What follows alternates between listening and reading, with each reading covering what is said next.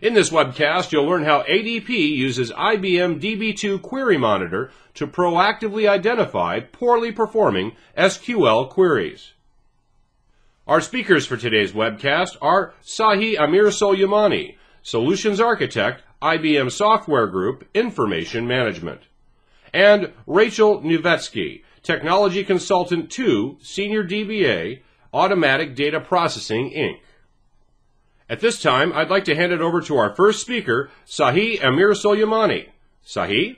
Hello, everyone. I'm Sahi Amir Soleimani, and first and foremost, I'd like to thank you for joining us today to look at how a day in the life of a DBA at ADP and see how they used IBM's offerings to help the DBAs tune queries and optimize performance to reduce cost. Over 2 years ago, I had the great fortune of meeting Rachel and her team at ADP. At that time, ADP consisted of 2 senior DBAs, 3 junior DBAs to support over 33 application databases across 30 DB2 subsystems. I had no clue how they could manage that type of workload. Like many large, highly competitive businesses, ADP didn't have an effective way to monitor, track, or optimize performing SQL, and no good advice on techniques for tuning SQL.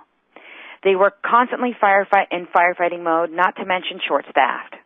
So the staff was spending valuable time tuning SQL statement by statement and never achieving the consistently optimal results it expected. What is needed was a way to tune SQL across the workload both proactively and reactively. This would enable ADP to monitor, manage, and ultimately automate tedious tasks and repetitive tasks, as well as meet its SLA goals and reduce CPU. Today we will show you how they took on that task and achieved it down to a fraction of what was original cost. First, we'll go over who ADP is, a brief overview of Query Monitor and Query Workload Tuner. Then Rachel will go more in depth on how ADP uses these tools to help with both reactive and proactive performance resolutions. And most important, their performance success stories on using these tools. Then we'll give you some time to ask us some questions. ADP grosses over $10 billion in revenues, has approximately 570,000 clients, and is one of the world's largest providers of business outsourcing solutions. Leveraging over 60 years of experience, ADP offers a wide range of human resource, payroll, tax, benefits, and administrative solutions for a single source. ADP's easy-to-use solutions for employees provide superior value to companies of all types and sizes. ADP is the leading provider of integrated computing solutions to auto, truck, motorcycle, marine, and recreational vehicles and heavy equipment dealers throughout the world. Now let's take a look at what Query Monitor and our tools are. DB2 Query Monitor arms DBAs with the ability to spot trouble before it can cause significant waste in DB2 resources, as well as identify the details of the existing problem with ease and clarity. It allows the DBAs to look up details of the SQL errors, look up performance of the SQL statements for a given DB2 job and program, identify trouble at SQL. It allows them to look up by object, program, SQL statements, and job name. Sort by the SQL by the highest CPU consumptions, I/O, elapsed time consumptions. It collects and summarizes information and displays the SQL resource consumption down to the level of an individual SQL text statement. It provides the DB2 object access statistics down to the individual table and index level. DBAs can view historical data from the vSAN backstores or DB2 tables. It enables users to view current activity. Furthermore, it collects and displays DB2 command history, as well as collects and displays negative SQL information, provides exception monitoring, and collects information relating to the exceptional SQL-related events with a complete picture of environment surrounding the event. Now let's take a look at Query Workload Tuner. This is a performance optimization solution that offers a comprehensive step-by-step approach for isolating, diagnosing, and resolving performance problems, pre- and post-production, spanning both the application and the database. This solution empowers the organization. In the level of it empowers both the DBAs and the developers to prevent problems before they impact the business via early warnings and emergent bottlenecks. That it allows them to give fast isolation to problems and proactively identify high-cost problems early. They're allowed to improve the quality of service and increase application availability. It reduces costs both in terms of improved system throughput and improved organizational productivity and effectiveness. And last but not least, it frees up the DBA's time for value creation activities. Remember, when an application database performance goes south, so does the business. How long does it take to respond? Replacing repetitive and reactive manual diagnostic collection with proactive end-to-end database performance monitoring to respond to performance issues before they affect the business. These solutions help you proactively detect emergent problems, offload inactive data to streamline queries, and get expert advice on improving access performance. More predictable application response times, effective proactive performance monitoring, and easy, effective solutions empowers the ADP DBAs to take charge of their database environment. Now, with the streamlined approach of expert advisors that Query Workload 2 provides, it gives DBAs expert advice on tuning queries. First, Query Workload Tuner makes it easy for them to get queries for tuning. DBAs can grab them from the DB2 catalog, the DB2 statement cache. They can grab them from Query Monitor, as we have seen, and files and text. They can simply just copy and paste them into the tool. Then the DBAs can select the advisors and run and evaluate the query or the workload. And the workload is important. Rather than taking statement by statement, they can look at a group of statements as a whole and analyze them. The Query Tuner has expert advisors to help the DBAs to improve query design, give advice on statistics quality, for identifying statistics that need to be gathered or that are outdated or conflicting or missing. Create indexes to reduce scans, for example, indexing on foreign keys and queries that do not have indexes defined, creating indexes that would improve filtering or avoid sorts, or indexes that would fully satisfy the query without going over the data rows at all. It also provides access path advice. Sometimes you need to get access to know how to improve access plan selection, and it also gives that kind of advice. Clearly, application performance is tightly tied to customer satisfaction, revenue generation, and organizational productivity, and infrastructure costs. And the ability to have optimized queries in production applications is a key contributor to application performance. Unfortunately for ADP, the performance and scalability of application SQL was getting less and less attention in pre-production. Aggressive project delivery schedules, the increasing of the use of application frameworks to generate that SQL, and the disconnection between development organizations and DBA organizations were contributing factors. Once in production, application performance was not set for life. Applications slowed down over time, and because of the increased workload and changes in the database environment, oftentimes applications outgrew the original design parameters. But today you'll see how these query tuning solutions and monitoring became a critical skill for ADP organization to maintain and enhance that solution. So now I'll hand it off to Rachel so she can show you how they use that advice to achieve their business SLAs. Thank you, Sahi, and thanks for the introduction, and thanks for the overview. Hello, everybody. I'm Rachel Niedrzewski. You can just call me Rachel. I'm here to discuss ADP's experience with the tools, both QM and OQWT. Just a quick little background. I've been in the industry for 26 years. I've been working for ADP as a DBA for 12 years. And I can assure you that these tools have done huge improvements to our productivity with regard to resolving performance issues. Today, we're going to pretty much focus on the way we were able to accomplish this, and I will share some success stories with you. In slide 8, where we're at right now, basically, I'm just giving you an idea. There's two different ways that we have to address performance issues. One is reactive, and the other is proactive. Reactive would be examples like somebody giving us a call or opening up a help desk ticket saying, this job has been running for 8 hours. It normally runs an hour. Please take a look, see what's wrong with it. Another one is something like what we've implemented here at ADP, which is running a daily report that gives us a list of the top 25 CPU consumers, the highest CPU consumers running in our production environment.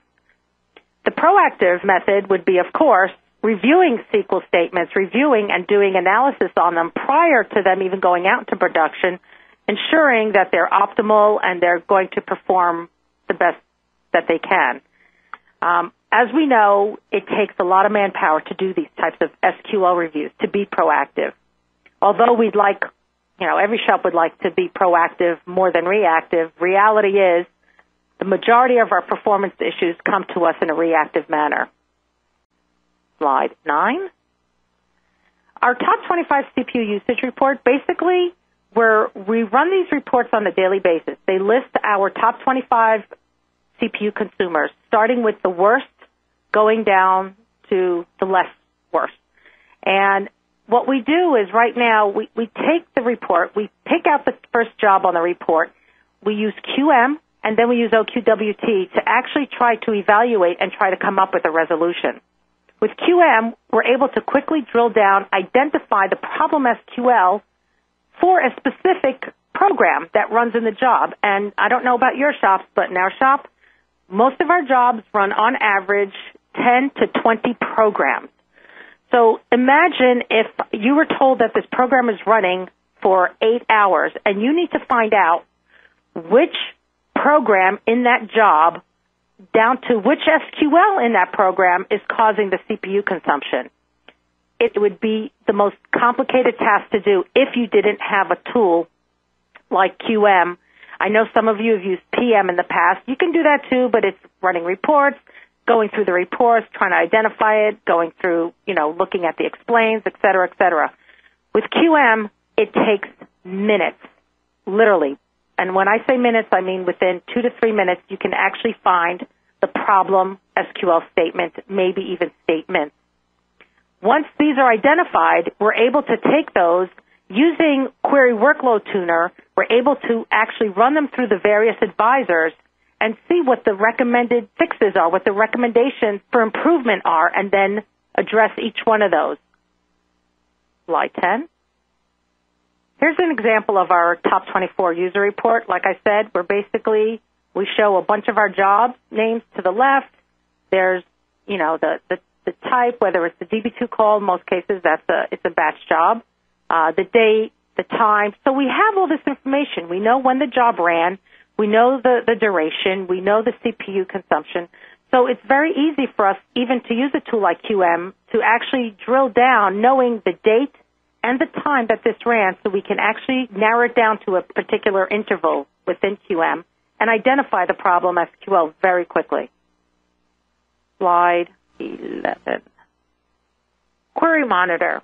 Basically, it identifies the culprit. Like I said earlier, we can actually quickly go in there, identify the query of the respective program or programs that are using the majority of the CPU or doing the highest I/O consumption. Slide 12. Okay, what Sahi showed you earlier is basically the PC version of Query Monitor, which we have here as well. We also have it on the mainframe, which is just as easy to use. Basically, we go into Query Monitor, and as you can see, the various options, we can see if there was an append. We can look at the, programs that obtained a bad SQL code, get the reasons, find the SQL that actually incurred the problem. In our case, we're looking at option 1, which is viewing the activity summary. And here we're able to quickly drill down, like I said, down to the SQL statement from this screen on, literally within a minute or two. Slide 13. Over here on this screen, again, you could see that we're in Query Monitor. Now we've actually drilled down. We've gotten to the SQL statements that ran for a given program, and we have it sorted in CPU time descending order. So we can actually see the queries that actually use the most CPU time. Let's go right to slide 14. You're actually able to see, I highlighted where you see the culprit. We're able to quickly identify that first query there. It used the majority of the processing time for this entire job. And you can also see the program that was executing that query. So within a couple of minutes, we're able to quickly identify the program and the problem SQL statement. Now we're ready to try to present some sort of a resolution to this performance issue. Slide 15. This is just basically showing everybody we were able to find the query. If you type in the V next to it, or I think it's 17 if you're using the numbers, you're able to determine or see the entire SQL statement. At this point, we normally copy and paste it If you're using the PC version, it's even easier to just take that query and port it into OQWT. In our case, we basically just copy the SQL statement, and we use that SQL statement to put into Query Workload Tuner in order to run advisors against it to see what's going on, to see what OQWT would recommend to us as far as how we can improve this query. Slide 16. OQWT. When we go into this tool, again, this is a PC-driven tool, it's very simple to just go in, click New, open up a new Query Tuner project. We specify, which you're not going to see on here because, again, we're not basically teaching you how to use the tool, but we're actually specifying which DB2 subsystem we want to point to. In this case, we're able to point to our production subsystem. You could also point to a QA system if you have considerable data, which would give you significant statistics from the catalog. Slide 17. And we actually get into the part where now we can provide the query that we're going to be running the advisors against. So just like I showed you before, we copied the query from QM, we put it here, and now we're going to run the advisors against it to let OQWT give us the recommendations. Going on to slide 18. So now we actually click and we run the advisors, and it starts processing. It goes through all the various advisors, the query advisor, the access plan advisor, the index advisor, the stats advisor, and it actually starts to compile a report for us. Slide 19. When the advisors are finished, it brings you to this screen here, which is the summary, and it actually starts showing you all the recommendations from the various advisors, showing it by severity. So the ones that are the highest severity are going to show up on top, et cetera, and going down to low and, any other different types of severities. It's going to give it to you with the worst going down to the least. And Stats Advisor, in most cases, from our own experience, has always shown up. There's always some kind of missing stats. In some cases, it's definitely helped us with the performance. It's actually made a huge change. In some cases, we implement the stats, and it hasn't made much of a change to the performance. So then we go and we tackle the other recommendations from the other advisors, whether it's the index or access plan or query, et cetera. It's really easy. When you get the stats, if we go to the next screen, which is slide 20, if you double-click on the Stats Advisor, it will bring you to the next screen, which actually shows you the specific run stats command for what it thinks you need to execute in order to bring statistics more current to try to help improve that SQL's performance. On this screen, you can actually click the little green arrow button. I have a blue arrow pointing to it, and you can actually execute the run stats right against the mainframe, right against your subsystem, and at that point, you can actually refresh and rerun the advisors to see if anything has changed with regard to their recommendation. In most cases, the stats part goes away, and then you're left with whatever other 1 or 2 or 3 advisor recommendations are there. Slide 21. The Access Path Advisor, which is the next advisor that showed up on our summary report, will actually flag and it'll tell you what it suspects needs to be changed or needs to be improved in order to give you a better access path. In that little box that I have highlighted in red, it actually gives you the recommendation. It'll actually tell you what to look out for. In most cases, it could be leading to a new index, a modified index, or maybe a change to a query. Maybe the predicate needs to be changed within the query. Go to slide 22. The Index Advisor, which is one of the other advisors that showed up on our summary report, actually told us that it recommends an index or a change to an index, and it'll give you the specifications. It'll tell you what the index should look like, what the columns should be, in what order. And then it's really cool. It gives you an estimated performance improvement. It says, okay, you will improve your performance by, X percentage. And it tells you how much DASD. Remember, it's based on the subsystem you're pointing at. So whatever the volume is on the subsystem you're pointing at, whatever the catalog has for volume, it's going to calculate what this new index, how much space it's going to require. And as DBAs, we have to take both pieces into consideration, the improvement and how much space, and also the cost of putting an additional index. We always keep that in consideration. But again, it's giving you that information right up front. We'll talk more about how we're able to verify that in the next few slides. Slide 23. The other nice thing it does for us is that summary report, although it shows us that quick summary on our screen through the tool, it also creates a summary report. If you look at to the left, I have highlighted in yellow the summary advisory report. If you click on that, it actually brings this report, which is in a really nice HTML format. It actually gives you, with built-in links, all the different sections where it recommended statistics changes, where it recommended any index changes, where it recommended any query changes, access plan advisor, where it recommended any access plan changes that you have to be aware of. It all shows up in this report, and the way we use it within our shop is we actually save these reports to our PC, and we email it to the programmer or to the application team and say, here's a summary of that query, and here's what we recommend you should do with it. So they have it in black and white. They have the information in front of them to look at in addition to any benchmarking that we've done to prove to them that this would be a beneficial change.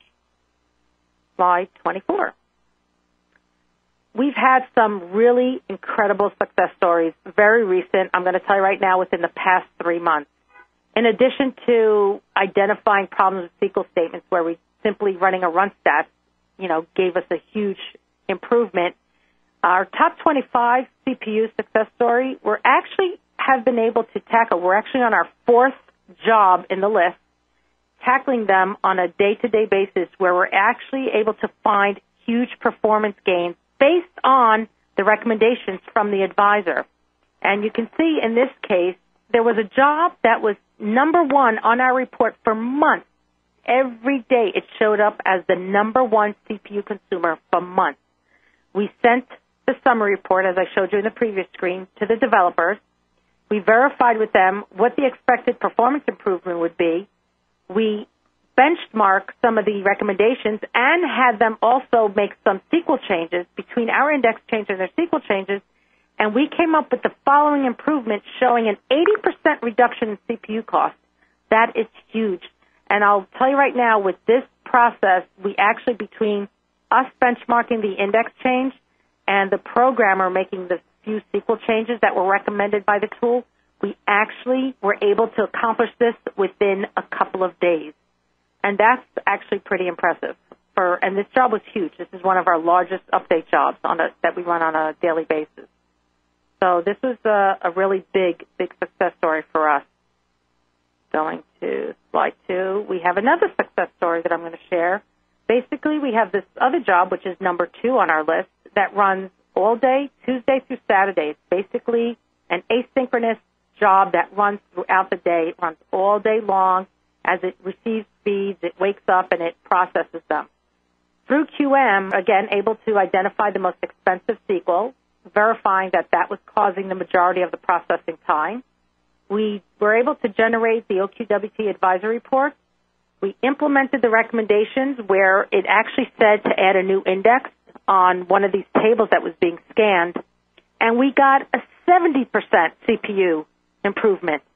And basically the query was a select count because they want to know how many rows they're deleting with a delete from. And obviously, as you can see from the report down below, the delete from portion was the part that was killing us. And once we added this index, which was a very small index to add, the improvement was huge. And you can see that by looking at the total cost column. These numbers, again, you can get them either from the plan tables, the DSN statement tables that are produced on the mainframe, or you can actually pull these right out of the OQWT summary report. And the numbers are usually pretty close. Going to slide 26.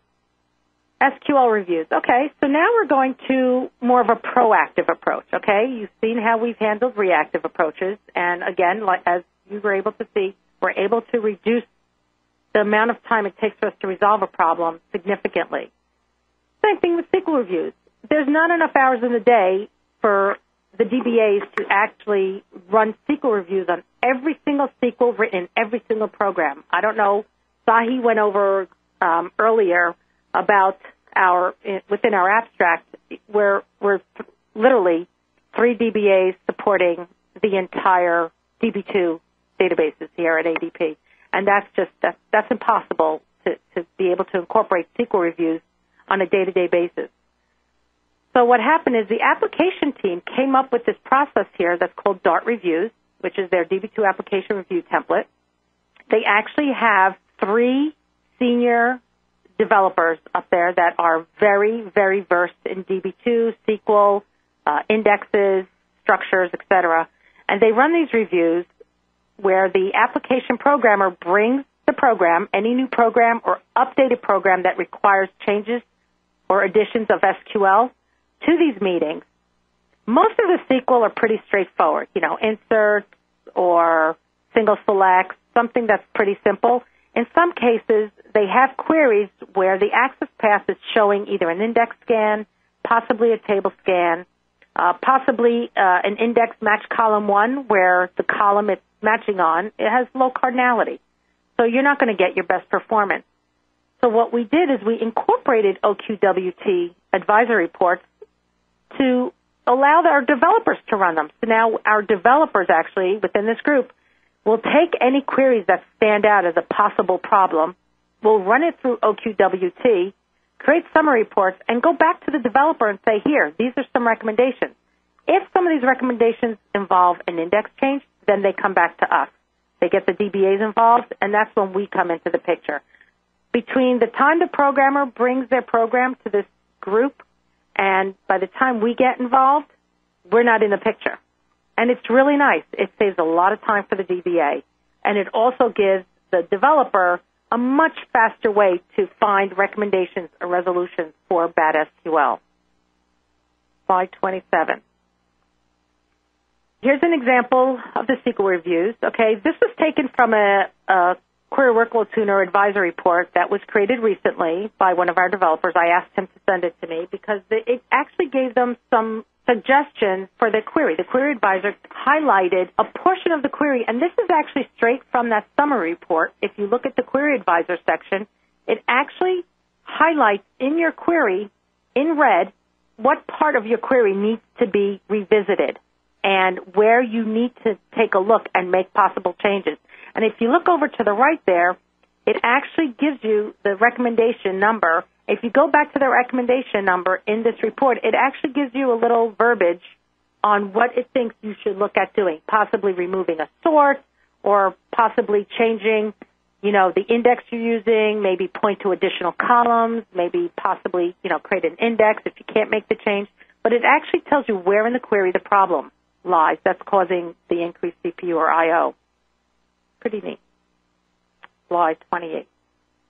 The summary report, like I said, I mentioned earlier, the summary report also gives you all the costs and the time for the problem query. So here I can easily see what the cost is for the query that I'm running the advisory report on. It'll tell me exactly right now, this query as it is today that I'm running in this report, what the cost is to run it.